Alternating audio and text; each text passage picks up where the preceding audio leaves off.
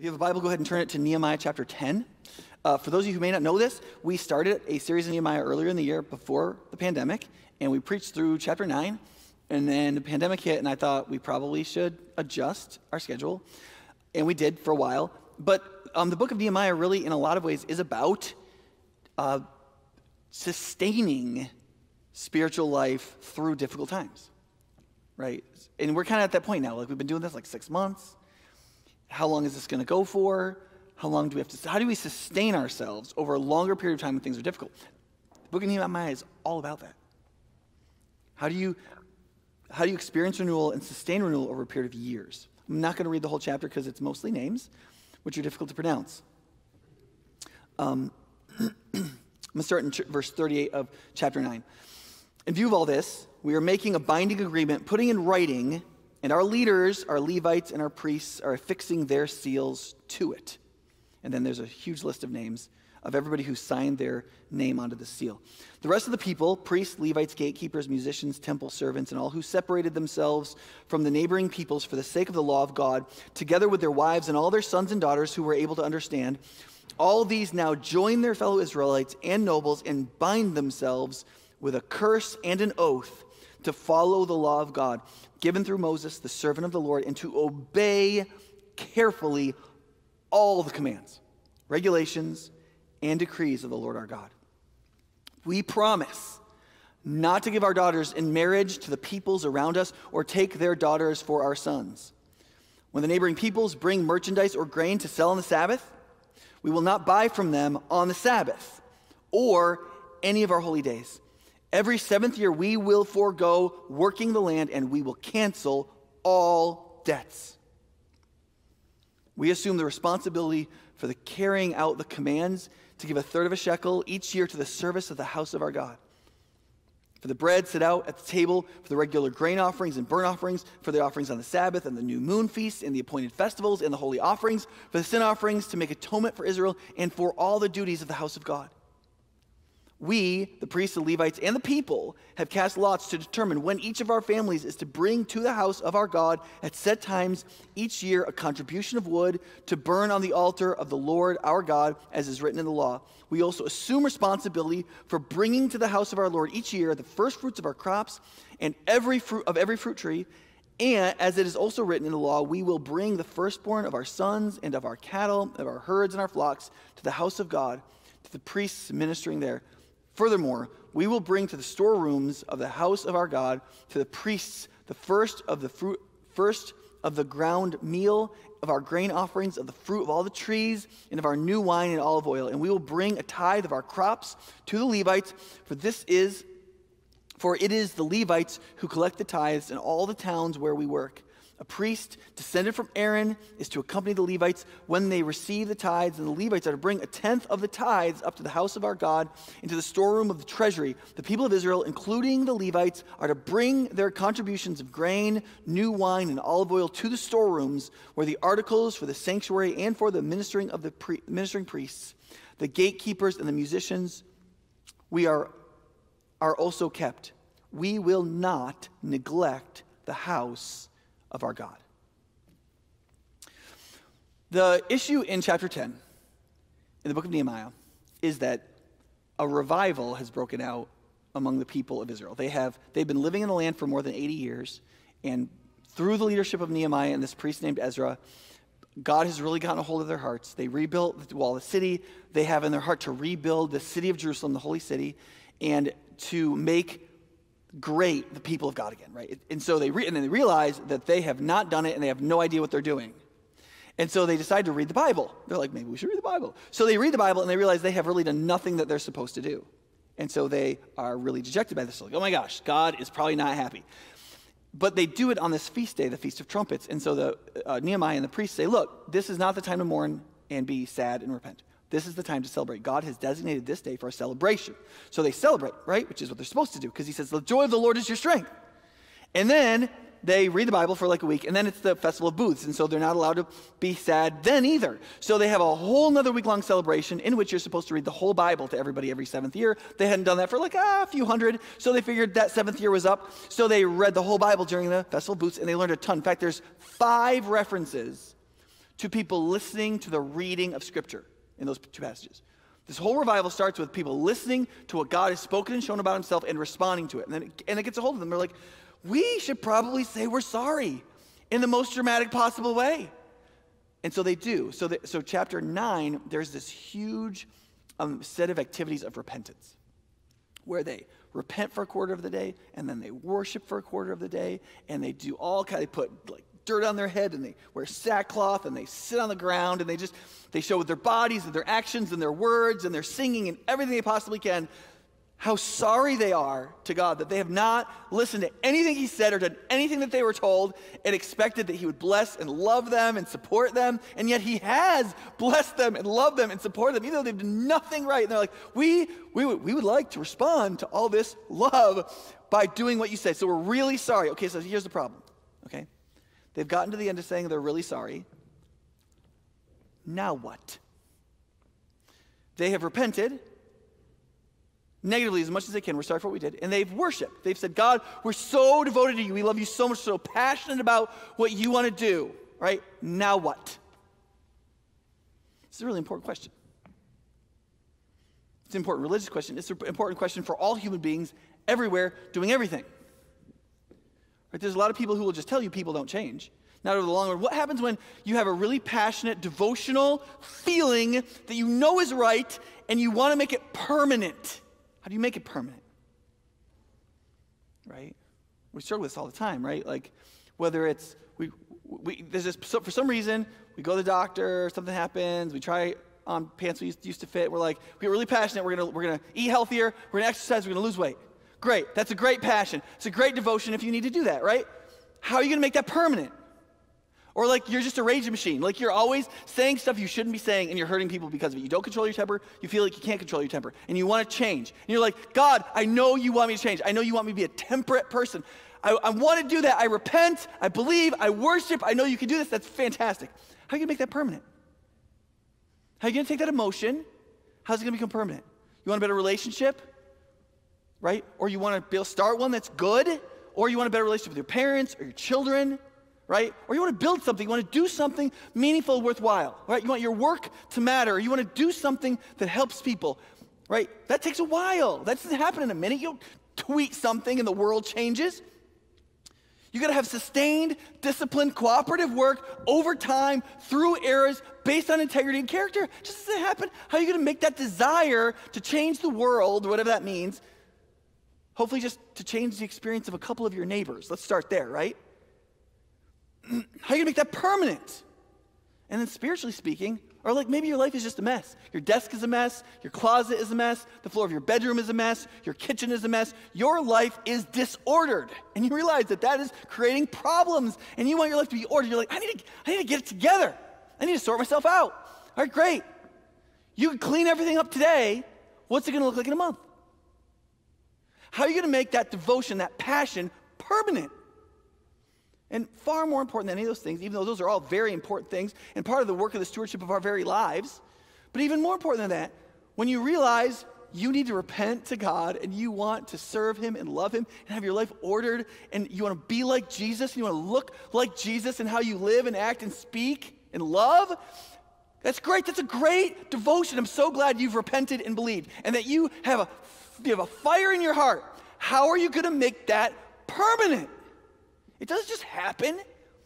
Now, some people, especially the young, want to believe that the passion will carry you into the habit. They're like, if you really believe enough, if you love that person enough, your marriage will work for 50 years. If you really want enough to change, and so you think when you keep failing, you think you just like didn't believe enough. Or somebody in your life said they really wanted to do something. You're like, they're so passionate about it. And you're like, we'll see, right? And then 2 weeks later, they just completely fail. They're not doing it, right? And you're like, stupid person. They didn't really believe. They didn't really want to do it. They weren't really passionate about it. It wasn't authentic. No, the problem is they're a human being. That's the problem. And human beings have a very hard time converting real, right desires and passions into realities in their character and their habits and their integrity. In everything, especially spiritually. Because we live in such an immediate, materialistic world that is always getting our attention and to turn ourselves to ultimate and spiritual and godly things is really difficult for us, right? So how do you make it permanent? What is the intervening step between a passion and a habit, right? And all through the Bible, if you look at this again and again, God is doing this. And let me give you like the institutional way to say this first. They're relatively non-religious. God gives contractual commitments in formative institutions to make human devotion permanent. Okay? Right? That doesn't sound very sexy, does it? Like you're not gonna, like you're like, we should write a pop song about that, right? That's fun. Okay, listen, almost nothing that matters in human life is exciting. Right? For more than a few seconds. Like, good things grow and are tended and are planted. That's one of the reasons why almost all the metaphors in the Bible are agricultural. You gotta wait. You gotta do this thing over and over again, right? A more spiritual way to say this would say this. God gives baptism and membership in the church to harness honest spiritual passion. The end. That was great. If you move through Scripture, you'll see God constantly confronting people and calling them to himself, to believe in him and to trust him with real passion and real devotion. God is constantly coming in and just like smashing into us in a loving desire to create a moment, right? Charismatics like to call it an encounter with God, right? And like a momentary encounter where you realize something that the people in the South talk about, come to Jesus meeting. You know, we need to have come to Jesus meeting with John about blah, blah, blah, blah, blah, right? Like a moment where you're like, oh, I get it. And then what God is doing is saying, now, I want to give you this other thing so you can convert your wake-up moment into a day-long change, right? And so he creates the people of God, and he gives them the law, and he gives them the tabernacle, and he gives them a priesthood. He gives them an institutional set of things, which is a community in which they're formed, a formational structure, right? But he also gives them a mark of chosen spiritual belonging and devotion that is permanent. In the Old Testament, that's circumcision. Because you and I need both internal markers that are permanent and external markers that are permanent, right? You need to take a moment and you need to say inside of you, like, this is who I am. This is who I'm going to become. This is who I'm always going to be. And it can't be a momentary thing, and it can't be something you can easily put down. It has to be permanent. And usually what that means for it to be permanent is you need to do something to make it eternally permanent. Throughout the thousands of years of the history of humanity, in all religions, among all peoples, that was usually done by some kind of solemnizing in an oath. Sometimes they'd cut themselves and make them bleed. Sometimes they'd wrap a little sash around their arms at a wedding. Right? What are weddings? Why do we spend all the money on weddings besides to be self-important, right? The reason is because other people are witnessing the solemnizing of your oath because you are trying to make a passion permanent. That's what's happening. It's not a piece of paper. The paper symbolizes an oath that you have said that what we have built over the course of our courtship, that we feel at this moment, that we want desperately, we know these feelings are going to go away, but we are going to sustain this permanently. We are going to take an oath. A spoken but internal marker of the permanence of your choice, and therefore your identity, and therefore the test of your own word and integrity. And then secondly, right, we join an external institution in which we can be formed and in which we can cooperate. And also for people who naturally scatter, it's a rallying point. There have been a number of pastors who have said, we should have church buildings. We just have like home churches and church online, and then it'll be cheaper. We won't have to maintain buildings and stuff, and then everybody will be the church dispersed all the time. We'll do so much more ministry. And listen, I think that is an incredibly good way to think about Christian ministry. If the people doing Christian ministry were angels, right? Aside from human nature and people's weakness and their likelihood to scatter and to then get disconnected and be lost and not be shepherded, other than the whole human part of it, that's an incredibly good way. I would love to do ministry like that. Are you kidding me? It'd be so amazing. We wouldn't need a pastor. I wouldn't even have to do this. We'd all just naturally be Christians. We wouldn't even need a church. We just all individually love Jesus and come together when we felt like it, like in a little flash mob in the mall or something, but that's it. But that's not what human beings are. We are creatures, we're high input, high output creatures. We need a lot. We need people supporting us and helping us and doing things for us as we do things for them. We need love and care and commitments, and we need to feel secure, and we need to know that we're wanted, and we need all this stuff. And if we have all that stuff, we can do a lot. We can do so much. And if we cooperate even a little bit, we can do so much together. But out by ourselves, not in some kind of institution of formation, we don't do well. We are the most annoying creatures on planet Earth in terms of maturation. What takes as long to mature as a human being on planet Earth, a living thing? Not a dang thing. Right? I mean, whales can swim like the minute they're born. Right? Even elephants don't take that long. They take a couple of years, and they're like, oh, I think I got this. Give me the keys, right? Like, my kids are like, I've got teenagers. They're still at my house. They live with me. My youngest kid is 7 years old. If she was an elephant, she'd have like 4 kids by now. You see, on the very first page of the Bible, God creates the first institution of the human family for the creation and nurturing of human beings, a formational community that's an institution that forms human beings. That's what the family is. It's a very lean one, a very small one with just 2 complementary leaders in which you can create a human race from that. But then because that unit breaks down and because human beings need to come together on a larger scale across tribes and peoples and languages and cultures, he creates this large, local, yet universal institution called the church.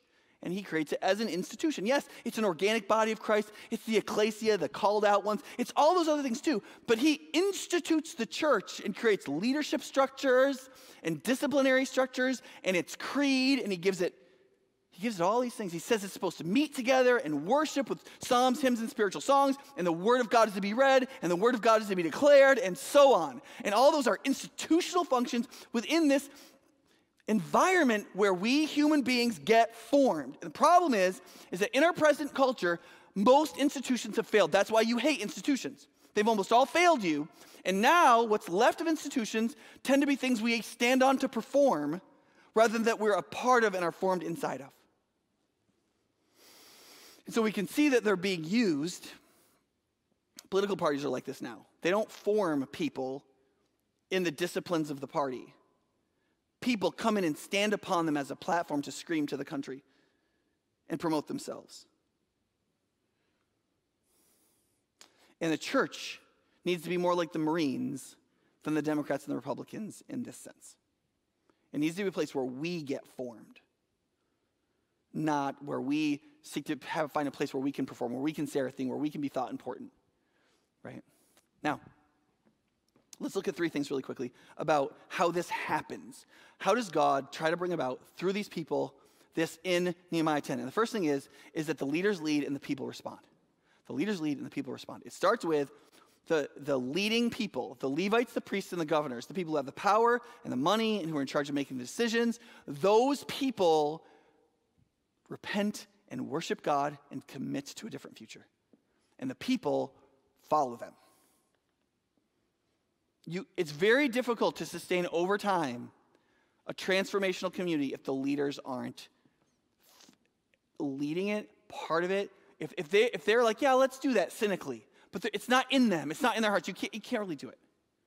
And the people who aren't leading need to follow, but listen, they need to follow virtuously. Okay? Following is almost as hard as leading. It's not as hard as leading, but it's almost as hard as leading. Because I do that too, right? I don't lead every place I am. I have to follow in a lot of places. And following is important because you have to have humility to submit to leadership or you can't do anything together, right? You've got to give them the benefit of the doubt. You've got to want to work together. You've got to not put forward your ideas as the main ideas. You've got to be able to think in other people's metaphors and along other people's lines of thought. There's a lot of ways you have to give and follow in following. But listen, there are other ways in which they have to know if they ask you to do something that's wrong, you're going to say no. The leaders got to know that, if they step on certain things, the people are going to be like, whoa there, Tiger. I was with you till right then. And now you want to do that, and I can't do that. And so, in order to sustain this within an institution, among a people, there have to be leaders. You can't get rid of hierarchy entirely. You can make a flatter institution. There's no such thing as a flat institution that's doing anything or going anywhere. Okay? The leaders have to lead with integrity, and people have to follow with virtue. If that's present, you can do a lot. If it's not present, either one, the leaders don't have integrity or the people don't follow with virtue, it will fall apart. It's hard enough if you've got both of those. Second thing is that everyone needs to take an oath of godliness. Now, obviously not literally everybody in Nehemiah's day took the oath of godliness. But man, it was a lot of people. It was all the priests, it was all the Levites, and it said everybody else who was willing to separate themselves from the peoples, meaning to separate themselves from the lifestyle and the actions of the people that were not submitted to the law of God and to be part of God's people. There's a lot of ways in which I think we should be as like our neighbors as possible. I don't think we should be weird on purpose, right? But you have to remember that you're following a Savior that explicitly said, if they persecuted me, they're going to persecute you. If they hated me, they're going to hate you. Like there's a certain cost that everybody has to count that's fundamental to Christian faith. You have to be ready to be disliked, rejected, and hated by the world. That is those who won't separate themselves to God. You don't get to be mean about it. You don't get to attack them. You don't get to punish them and punch them for it. In your heart, you have to, as it says in 1 Peter 3, set apart Christ as Lord. One of the things that you can see in this is that they say, we are going to obey every command. We're going to observe everyone, that we're going to know them. We're not going to be ignorant of what God said, and we're going to do them. Every single one. Why every single one? That's kind of extremist, isn't it? Like, ugh, it makes you feel kind of icky. I mean, not really. Obedience to someone who is Lord requires 100% obedience, or it really is zero. The minute you take 1% to your own decision, who's making the decisions on what you obey and what you don't? You are. Right? Like, disobedience can be not just outright rejection. In the scriptures, God counts disobedience as outright rejection, delayed obedience, and partial obedience. Those are all just disobedience to God. And so if you want to say, okay, if you have a passion to be like Jesus, if you want to follow him, if you've repented of your sins and you've turned him, and you're like, God, I want to be yours. Listen, you can't allow in your mind, in your heart, any space that says, but I'm going to do this. But no, this is mine. I'm not going to do that one. And one of the ways that's really clear is they go beyond just saying, God, I'm going to do every one, and they confess 4 explicit commands that they are most likely to disobey. That's a really good thing to do. It's a really good thing to do. You tell God, God, I'm going to obey everything, especially these 4, which I am most likely not to do. Right? Intermarriage with non-believers. Right? And then a bunch of financial ones, a bunch of financial gain ones. Right? Buying and selling on the Sabbath, working other people, and not taking that day off, not resting. Right? And then the other 2 are financial, that we won't work the land the 7th year, we'll let the land rest and we will rest, and that we will cancel all debts. The Bible said at the end of 7 years, any debts that were outstanding had to be canceled. Well, who wants to do that if you're the debt holder? Nobody. And yet, they realized, listen, we don't want to rest, we want to just work and have the right to be as prosperous as we can make ourselves. We want to marry whoever we want. How dare you tell us who I can sleep with and who I can marry and who I can have a family with God, right? And why would you give me commands that controlled my financial prosperity, right? Those sound like areas where you can just be like, I'll handle this. No, you won't handle that. No, those are the 3 areas we're most likely to hold our own counsel, and you must not. And those aren't much different. In fact, the intermarriage one is the one most explicitly taken directly into the New Testament. I told somebody just yesterday, he was dating a girl who's just not a Christian, and I was like, why? I mean, I don't mean to be like petty or anything, but why are you dating her? He's like, oh, and he gave me some reasons. I was like, and he's like, do you have to marry a Christian? I was like, yeah, it literally says in 1 Corinthians, the person must belong to the Lord. That's explicit, that if you marry somebody, you must be a believer. And he was like, oh, had no idea that was in the Bible. No idea. I mean, in 2 Corinthians it says, don't yoke yourself to an unbeliever. That is, tie yourself together in union. And that passage is technically about businesses in relationship to lawsuits. But Christians have rightly applied that to marriage because there's no greater, more intimate human bond than marriage. If you can't yoke yourself to an unbeliever in a business arrangement because you'll end up suing each other, you can't yoke yourself together with an unbeliever in marriage. Right? Why? Why? Because the family is the primary institution of human development. And if absolutely fundamental to the development of all human beings is their spiritual development, and if that comes primarily through the family is the first church. It's the most fundamental development of spiritual, and the marriage couple is the most fundamental interrelationship of cooperation in spiritual vibrancy. So the man and the woman, are your wife or your husband, is the person who is the first line of support, defense, encouragement, rebuke, love, to help your faith grow and develop, even if they have to fight you for it. Right? And so these people didn't just take an oath to obey God 100%. They actually explicitly stated the places where they probably wouldn't. And said, God, even in these, we'll obey you 100%. Right? Do you feel a sense of that oath? And they did it publicly, and they wrote it down, and they said it in front of everybody, and they signed it. Right? Listen, I know people who will leave small groups because a small group does a small group covenant that says, we'll try to get here most weeks. They're like, I'm not doing that. That's controlling, right? And listen, that kind of stuff can be done in a controlling way. Like, I get that. But our unwillingness to make pre-commitments to who we choose to be in our integrity is a problem. And one of the most famous books written on human habit, like how people change, by a secular person, not a Christian, said the number one thing that leads us to form new habits is pre-decision. Deciding beforehand, saying it publicly, telling other people, this is what I'm going to do, this is who I'm going to be, and therefore this is what I'm going to do, right? I remember when we instituted that in my house, my wife and I confessed to each other we would not eat after 8 o'clock. It's really annoying when you go to get a mochi at like 9:12, and your spouse is like, isn't it after 8? And you're like, yes, because I'm a person who doesn't eat after 8. Thank you for reminding me of my identity. But it has to be done, or I won't be that person, right? That's the verse connected to this. In the New Testament, the oath that we make is not really to each other, right? It says actually in the book of James that making oaths to each other about what we will and won't do is not the way to go. You can ask about that, and then ask me anything after the sermon if you want. But in this passage, it says that baptism, that is believing in Jesus and submitting to baptism is the pledge of a good conscience towards God. That we have received his good conscience, and it's a pledge to walk in that good conscience. And it says, because of that, baptism saves you. Okay? Now, most people in our theological tradition would not say baptism like literally saves you. Because it does say right after that, towards good conscience, it saves you by the resurrection of Jesus Christ, who has gone into heaven and is at the right hand of God, with angels, authorities, and powers in submission to him. So, people in the Protestant tradition would say, yes, baptism saves you in the sense that it is through baptism that you receive the heritage of justification, the death of Christ, and the resurrection of the Christ, which is what ultimately saves you. And so baptism and the resurrection of Jesus from the dead, that which saves you, are bound together in ritual oath, right? But what that means is this. So we tend to say, but the baptism doesn't save you. I mean, like, when you accept Jesus, that saves you. Okay, wait a second. Why didn't Jesus say, listen, if you believe in me, I want you to say a sinner's prayer and trust me in your heart, and you'll be saved.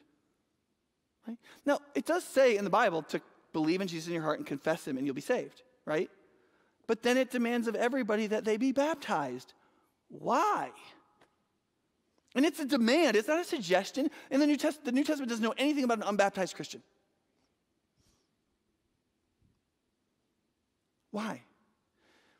Because people in the past used to understand that the oath is fundamental to the continuation and the perseverance. It's fundamental to the change in your personality and your identity. Pledging yourself, because listen, I can preach an amazing sermon and you might like feel God's presence and you'd be like, I'm ready to believe in Jesus. I'd be like, listen, believe in Jesus right now. You're like, okay. And you're like, and you know it's right and you feel it strongly. You're like, I believe in Jesus. Awesome.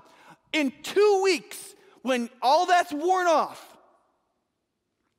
and you've thought about how your friends are going to think about it, and you've thought about what this will do in your family, and you've thought about how it can affect your career, and you've thought about how it'll affect your finances, and you've thought about how it'll affect your sex life, and you've thought about all of that. Will you get into that tank in that state of mind, knowing what it costs, and take the oath? There are an awful lot of people who have said the thing in the moment of passion and meant it truly, authentically, passionately.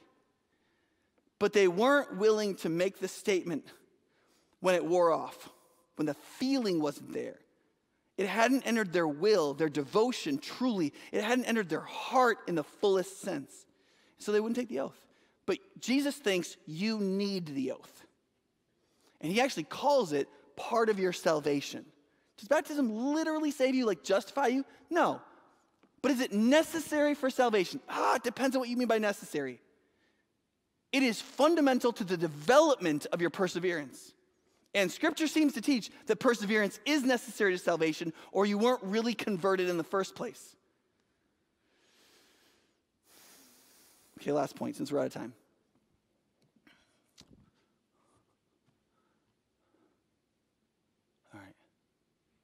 All right.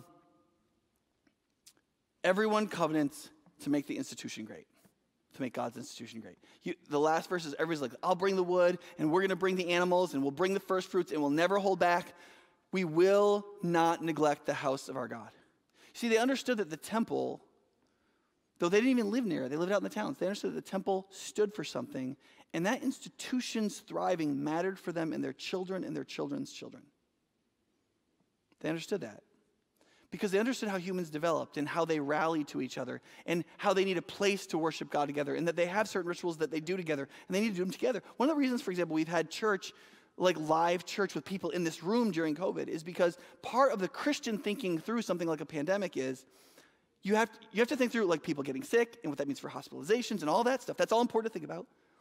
But one of the things we also think about as Christians is what a human being is, how important it is for them to rally to each other, to support each other, to help each other emotionally and spiritually, to speak the truth to each other in the presence of each other, to worship God together in the same room and to feed off of each other's will and passion and devotion towards God. And those human dynamics are fundamental to not only our survival, but our thriving. And so the reason why you have to sit in here with your masks on and separated and stuff like that, but we're still here and we're trying to do that, is because we recognize the importance of the institution and its functions in our salvation, in our discipleship, in our transformation, in our living out of our oaths. Because we are the sort of creatures that have to rally. We're the sort of creatures that develop over time. We're the sort of high input, high output creatures that need this sort of thing. Same reason people who don't go to church are sitting in driveways and lawn chairs and talking to each other and drinking bourbon, right? They need each other. They realize they need each other. They wouldn't say it quite this way, but they realize it's a fundamentally human thing. But we are fundamentally human, and we are trying to turn our eyes not just to the material reality in front of us, but to turn our eyes to God, which is significantly more difficult. And we need each other and the institutional actions we do together, like worship and preaching and reading Scripture, to help do it. Okay, let's end quickly with, I put that in there because you can read it later if you want. It's a quote about this. So what do we do with this? Like, what's the, how do we apply this? And so here are a couple of primers. I always say this about application. I'm not telling you the applications, right? I'm like the little primer you push the gas in the engine so that you can fire up the engine of application yourself, right? There's 4 things I can think of. The first is that Jesus is the great incorruptible leader, oath, and priest. Jesus, it's not us. Like in this book, Nehemiah is the leader, there's priests and Levites, and there's an oath, and none of that holds. Nehemiah doesn't fail morally, but he goes back to Susa because he has responsibilities in the Babylonian kingdom. And he's not there, and while he's not there, everything comes apart. So he's not the perfect leader because he had to leave, right? And then the priests fail. We're going to find out in a couple of chapters that there's pagan stuff being stored in the temple of God when Nehemiah gets back. The line of priests and their integrity in leading people to God fails. They took this oath and they didn't fulfill it. And so the oath fails, right? They took the oath and the oath failed. They didn't live up to it, right? And that is true for us. Our leadership fails. I've failed you countless times. And some people think I'm a good pastor. There's a lot of even worse pastors. There's all kinds of ways where I have not done everything I could do for your spiritual well-being. And I will fail more and I will fail again. I'm not the perfect governor nor a priest. And our oaths fail all the time. Since your baptism, how many times have you not 100% obeyed God? like a number of times. And what you need to understand is this. You're not left to your own strength in this. Jesus is the perfect king. He is the perfect governor. He stands over all of us as Nehemiah. Not me, not the elder board, not the president, not the governor. Jesus is king. He is the one who is the perfect ruler, and he is adjudicating, and he is working among his people to bring about integrity and virtuous following and belief and faith. And he is that king, and he is that priest. He is the one wooing us and attracting us and speaking to us and teaching us and giving us his word and drawing us by his spirit and convicting us of his truth. And he is the perfect priest. Not me, not the elders, not any of us as the fellowship of the priesthood of all believers. He is the perfect priest, and he is himself the oath of God. It says in Hebrews 7, it says, there was a priesthood of imperfect men.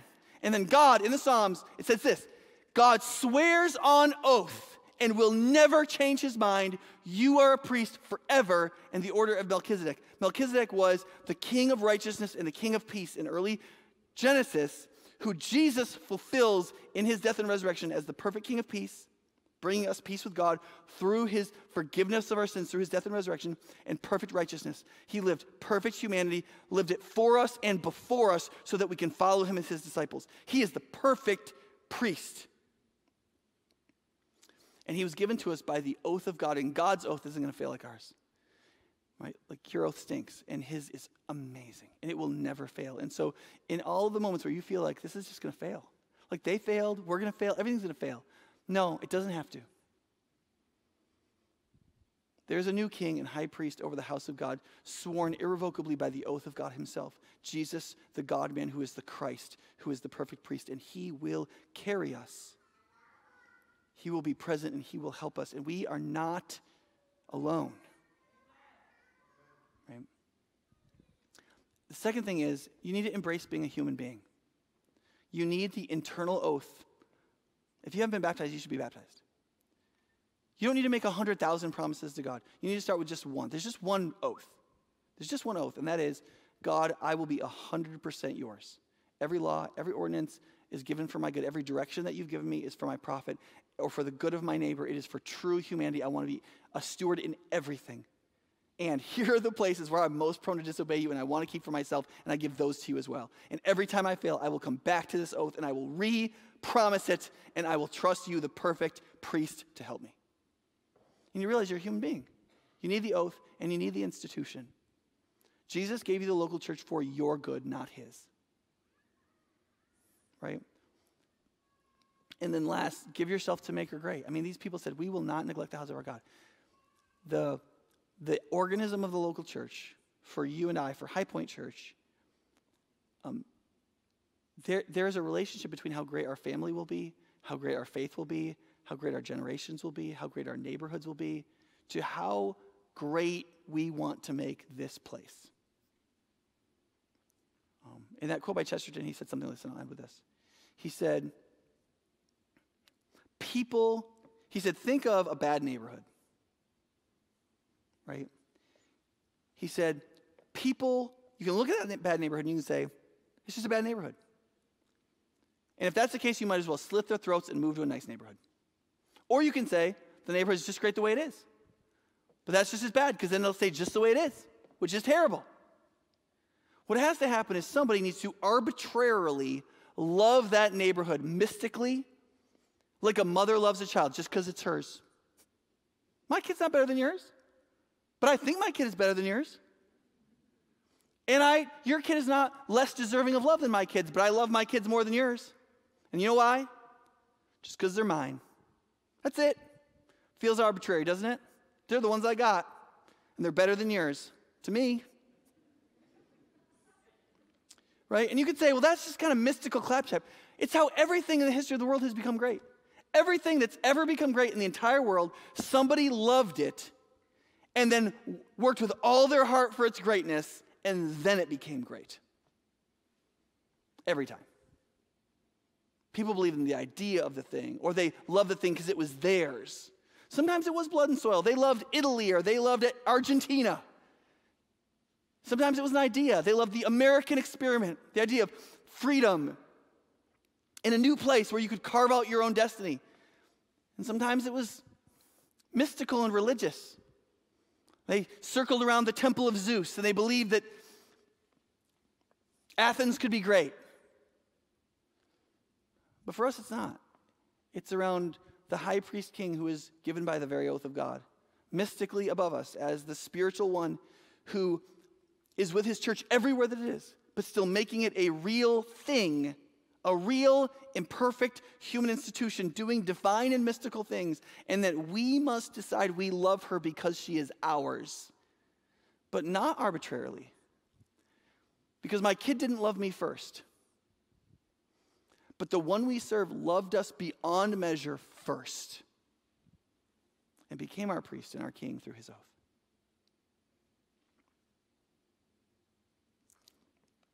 God, as we take a few minutes right now and we sing songs of worship, just a couple, and then as we take a few minutes to ask and think and talk about these things in a Q&A, we pray that you would awaken devotion in our hearts, that you would awaken passion again in us for some things.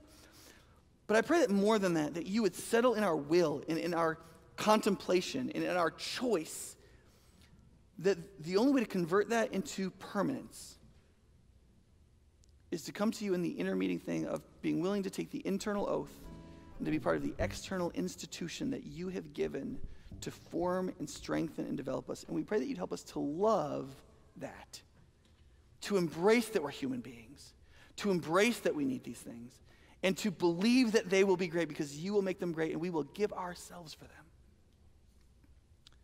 That as we don't neglect the house of our God, we don't neglect each other, and we don't neglect you.